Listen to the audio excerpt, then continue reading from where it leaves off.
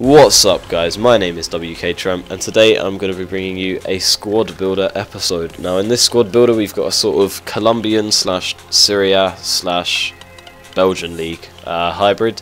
I really like this team. It's got a couple of silvers, you know, mainly gold, but 3 silvers and an inform as well. And it's quite a nice hybrid. It's a bit unusual to be honest, but you know, it's got some players that I really like and some others that I really wanted to try out. Stuff like that. But yeah, let's get into it. So in goal we have Marchetti. He is a very good goalkeeper. If I have to be honest, in this team he wasn't all that great, but I have had him in other teams and he's been very good. Really all that made him different in this team is he made mistakes in this team, and in other teams he doesn't make mistakes. Like I mean, other teams that I've had, he never really made mistakes. He was a very solid goalkeeper. But you could also get Buffon if you have the coins. I did, but I didn't really want to spend them. But yeah, I mean, purely because I think Marchetti's a very good keeper anyway, so I didn't really want to spend unnecessary coins. But yeah, Marchetti, great keeper, would definitely recommend him. Right back we have Abate. This guy is really bought purely because of his pace. He's probably my favourite right back in the game. Again, purely because of his pace. You know, he can get back, catch up with the majority of strikers and wingers in the game, and outpace. You know, he's very attacking. He has a high attacking work rate, I think. So yeah, I mean, he outpaces most left backs if you want to go attacking with him. And you know, yeah, from corners, counter attacks, just pass it to him. He undoubtedly probably will be your fastest player in your team. Just run up that wing.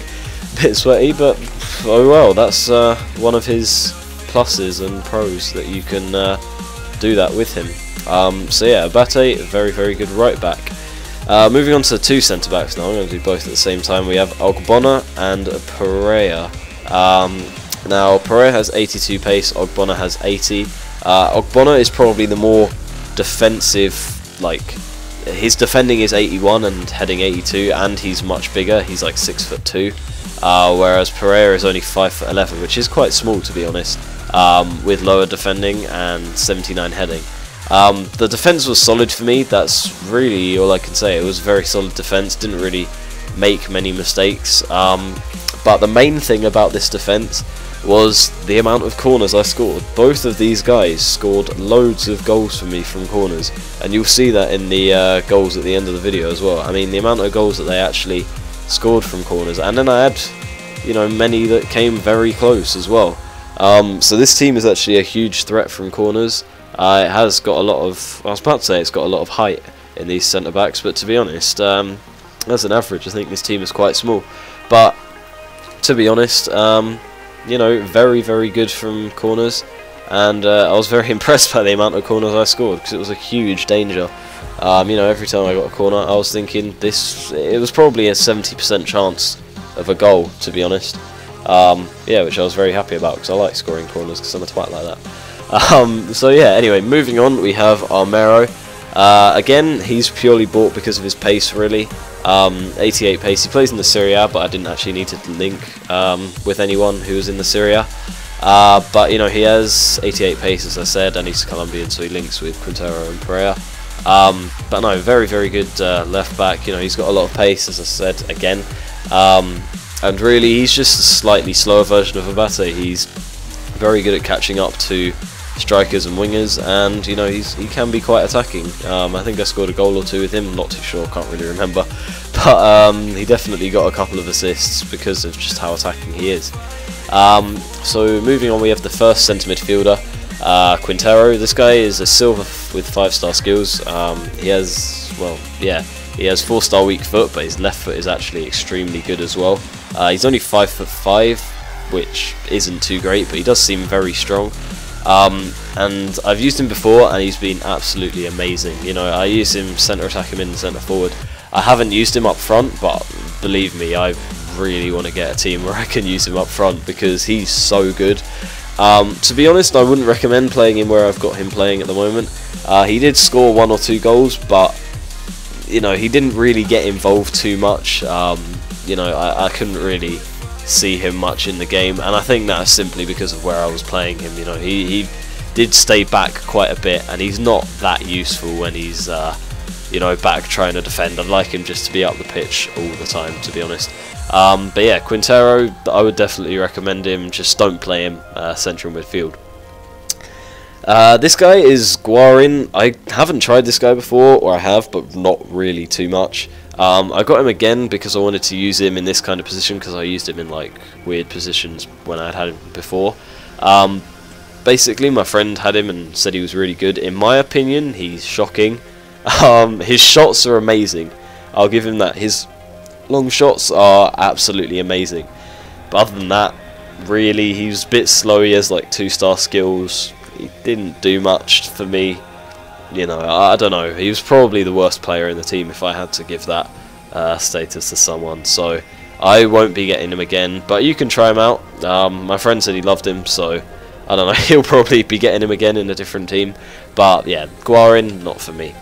Then the final centre midfielder is Marquisio. This guy is just an all-round good player. You know, he's got decent, well, high pace really for a centre midfielder. Good passing, good dribbling, decent defending as well. You know, 76 defending. Well, actually, again, good for a midfielder. You know, he's just a very good player, and 77 shooting. He goes forward, he comes back. You know, if I had to play him anywhere, I'd play him in the middle, but obviously I couldn't because of chemistry links and stuff. But yeah, I really do like Marquisio. You know, there's nothing that he's ever done to stop me from buying him again. I've had him countless amount of times. And you know, I chose him after or over people like De Rossi and Pirlo and stuff, simply because in my opinion he's better, at least for the position I wanted to play him in. Moving on to the centre forward, we have Vargas. This guy, I basically got the team because I wanted to get Vargas and Quintero in the same team. And Vargas is actually one of my favourite players in this team. He's got 4-star skills and 5-star weak foot. And obviously because he has 5-star weak foot, his left foot and right foot are just both incredible, really. His shooting is great. He feels faster than 79 pace, and his dribbling is really, really good. You know, his ball control, he keeps the ball so close to his feet. He's probably the best player in the team, if not one of my strikers. You know, the front three are probably the 3 best, to be honest. And you know, he is really, really good. I mean, I will be getting him in other teams in the future, I can guarantee that. The penultimate player, my first striker, is Mbokani, or Bokani, or Mbokani, I don't even know how to pronounce it, however you want. But he has 84 pace, 83 heading, he's very tall, 75 shooting. His shots are quite good, but you know, they could be better, I will say that. I'd say 75 is probably about right. But he's 6'1", and he is a very good player. Yeah, you know, I mean, he's quite fast, very strong. I'm not even sure if I already said that. But yeah, I mean, he's kind of shadowed by my other striker. Simply, I'm not sure if it's because of the side that I play them on, you know, because they're both right-footed. But I don't know. He's good, but not as good as this guy. Not fucking Vargas. Well, he's probably not as good as Vargas as well. But yeah, he's not as good as Syriac. Syriac is probably the best player in the team. I would say he's better than Vargas. He has 89 pace, 70 shooting. His shots are probably, yeah, I'd agree with 70 shooting. He misses quite a lot of chances, but he gets so many, which is why it really doesn't bother me. 75 dribbling. It does seem better than that as well. He is 5'8", quite strong, if I have to be honest, and you know, he scores absolutely loads for me. You know, yeah, he's a very, very good striker. As I said, best player in the team. And yeah, that about sums it up. So thanks for watching, guys. Please subscribe to my channel, like this video, and stuff like that. So yeah, thanks for watching, guys, and bye.